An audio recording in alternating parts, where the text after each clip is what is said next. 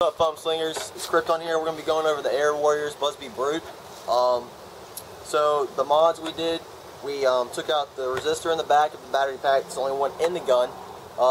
Everything else is pretty easy, not hard to mod.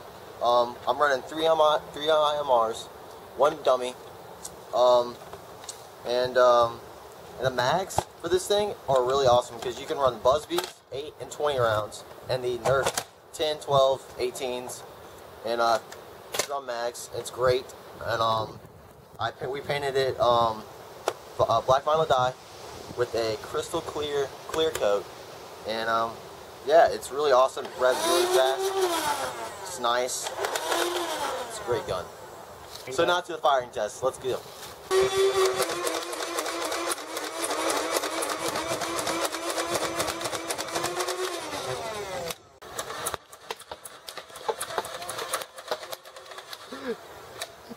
Hope you all enjoyed the video. Thanks for watching.